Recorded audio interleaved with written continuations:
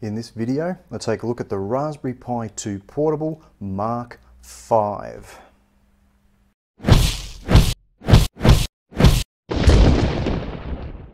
Hi and welcome to the show. In this video, I'm taking a look at the latest build, the Raspberry Pi 2 Portable Mark 5. I'll also show you step by step on how to make one of your own. Okay, so let's take a look around this unit. So clamshell design, as I've already discussed. Power switch on the side. There is access, still chalky at the bottom, haven't done anything with the bottom. Access to get to the SD card, nothing across the front. Raspberry Pi in this side here, and the charging port and USB and barrel jack on the back with the hinges. So the unit itself uses the Adafruit TFT 800 by 480 LCD screen, an iPad's Bluetooth keyboard.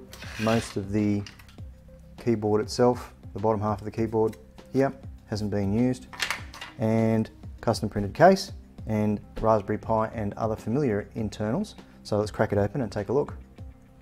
Okay, just take the unit apart. Let's have a look on the inside.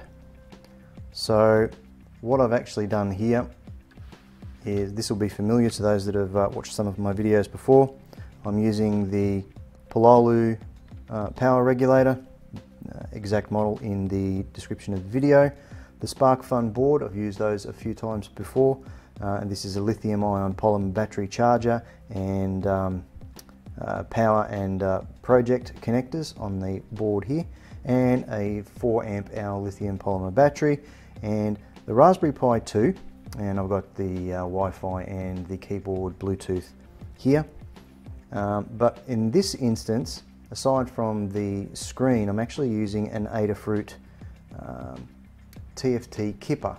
So the TFT Kippah means that it connects to the GPI pins of the Raspberry Pi 2 and takes 5 volt power from the project itself, and has a 40 pin connector output to connect to a TFT display, and it works extremely well with the Adafruit 7-inch 800 by 400 resolution TFT display.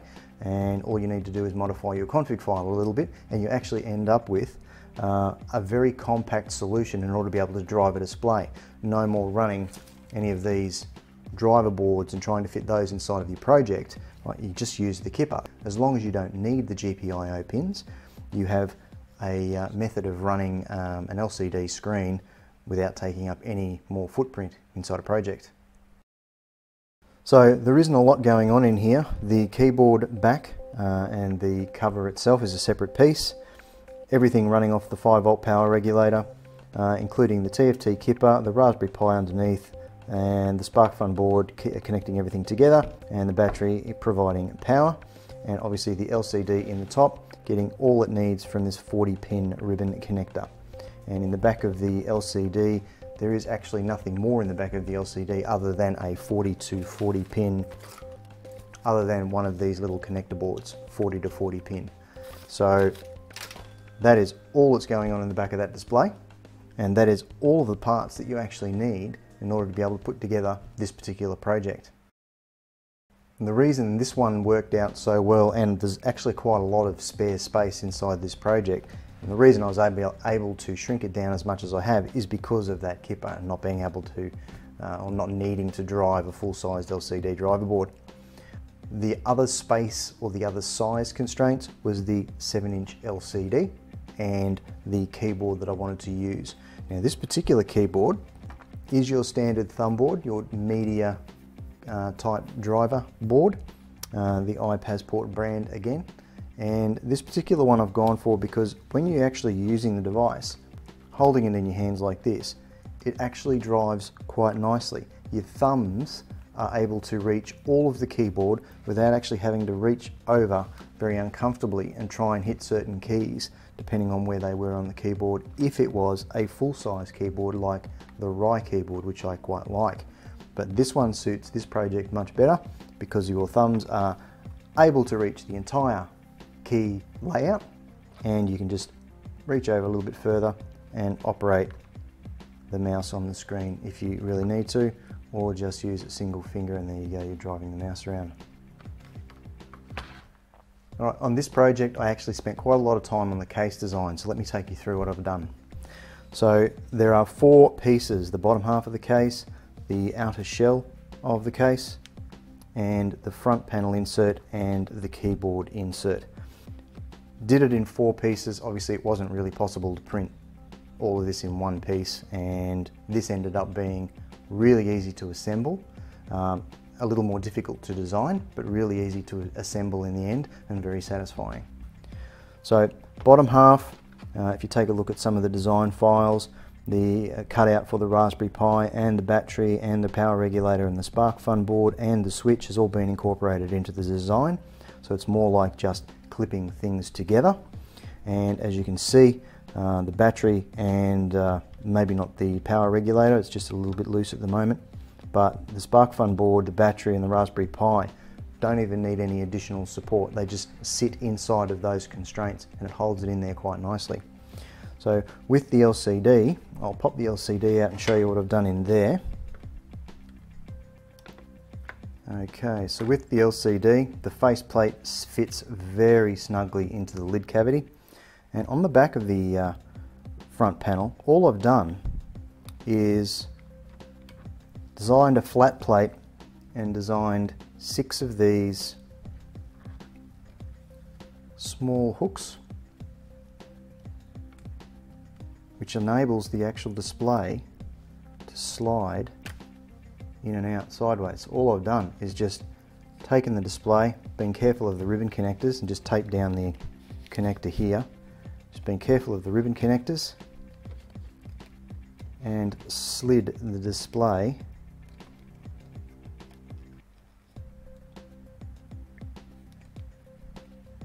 inside of these clips, and perfect fit on that side of the house there. You can actually see a little discoloration and an upside down A here. I still actually have the plastic screen protector attached. And that simply sits in there, and the fit is so snug it will actually operate without any of the screws. However, there are screw spacings and the ability to tighten up and ability to put some screws in there and tighten up the entire project. Alright, so when using this Adafruit TFT Kippah, obviously your LCD ribbon cable connects through here and out through your double adapter and connects to the LCD. When you're using this and you're connecting it to a Raspberry Pi, you can obviously see the 40 pin connections right across the bottom here that piggybacks on and presses onto the Raspberry Pi's GPIO pins. This is not populated. When there is a chip in this particular section right here, so just here, this is populated. This turns it into a touchscreen enabled device as well. So there's a non-touch version and a touch version. This is the one on the screen at the moment is the non-touch display because the chip is not populated. Not much else to see here. However, you do need to solder some connections through these jumpers here in order to be able to set the screen brightness, and you do need to be able to provide power to the Kippah by connecting ground and 5 volts to your project separately. So I'll show you exactly what I've done with this particular project. I'll just pop the Raspberry Pi out of the project and I will detach the Kippah. Okay, so there is how the Kippah and the Raspberry Pi 2 connect using all of the GPIO pins. It does mean that you can't use any GPIO pins for additional peripherals or connectivity. They're all pretty much taken up by the Kippah. So that's how they mate up, just like that. All of the GPIO pins connected there. Right. And as you can see here on this particular board, this one does have the chip. This is a touchscreen version of the Kippah, but I'm not using touchscreen interface. It does have 5 volts and ground connected to the 5 volt and ground pins. As you can see there are a few ground options, ground and 5 volts for this particular project, all of the pins. And just up here, you will notice, and I'll put the two side by side, you will notice that these 3 pads, these 3 here, have been soldered on the board that I'm actually using. this is your backlight control. Obviously you don't have backlight control because there's no individual driver or board that you can interact with to set backlight. You have to do that on these jumpers on the TFT Kippah itself. And what they basically recommend is the first pad you solder together to be able to provide a certain milliamp backlight that is suitable for 4.3 or smaller displays. They recommend that you connect a solder pad over those two and those two for a 5-inch display, and they recommend that you do all three like I've done here for a 7-inch display, and it provides about 125 milliamps of power to the backlight of the LCD, providing a very nice bright 7-inch display in my case. So wiring up and connecting up this project using the parts, not very hard at all. Let me take you through it. The battery is obviously connected via a JST connector to the battery input of this Sparkfun board, and the output runs through a switch and heads to the input up this end. This is the ground and the voltage in of the power regulator, and I have two things connected up here. One is the keyboard itself, right, and the reason I've done that is this particular keyboard runs 2 AAs, so it's a 3-volt system. Not quite certain whether or not it would take 5 volts. It probably is 5-volt tolerant, but by connecting it directly to the lithium-ion battery, typically it's only ever going to be receiving 4.2 volts peak, and average will be 3.7 volts, so it's much closer to its native voltage, and I've connected it up that way.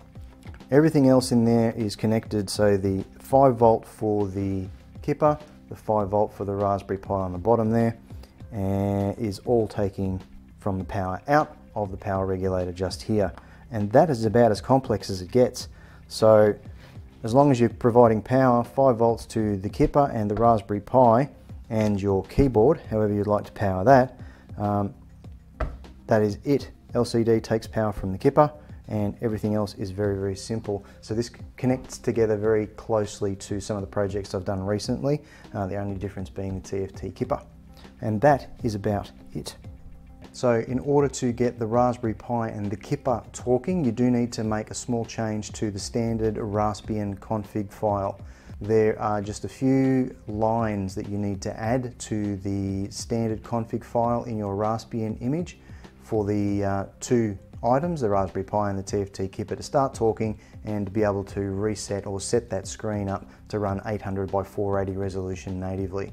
So if you just add these particular lines to your Raspbian's config file and attach your Kippah and reboot, you should be right to go. So thanks very much for joining me and watching the show. Subscribers are always welcome, so feel free to subscribe, that would be great. And I hope you'll join me again next week.